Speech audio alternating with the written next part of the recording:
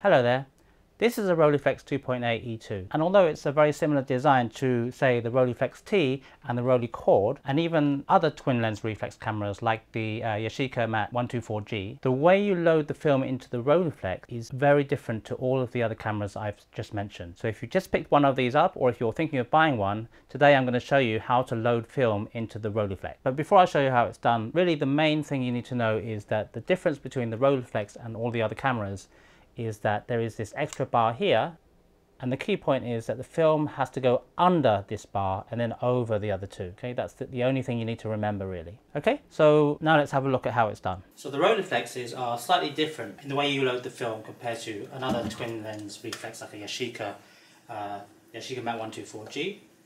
So let me just show you. If you open up the back like this, so you just flick that across and then just pull it up, what you'll see is this is the take-up spool, and this is where you put the film. So you just grab a piece of film and put it in. And the very, very important thing to remember is the film needs to go under this bar here. Okay, this is really, really important. So most other twin lens reflex cameras, they don't have that bar there. And the reason is that the Rolleiflex has a system where it senses where the film is beginning. So right now it's just backing paper, and then once you get film and backing paper together, it senses that the thickness is thicker than just the backing paper itself, and it knows that the film is about to begin. So what you do is you go under that bar, and then everything else is just over. So you just feed that back into the spool, the take-up spool, like that. And then you just help to begin with. And then with a regular twin lens reflex, you have to wait until you see the arrows line up, and then you know that you're ready.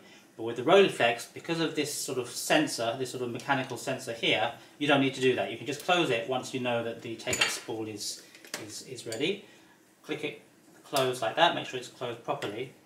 And then all you do is you just keep winding, and it'll automatically sense when the film begins.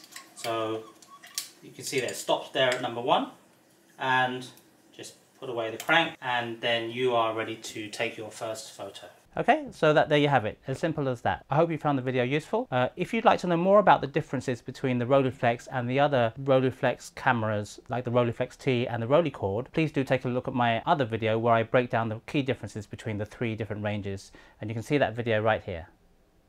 Thanks for watching, and I'll see you in the next one.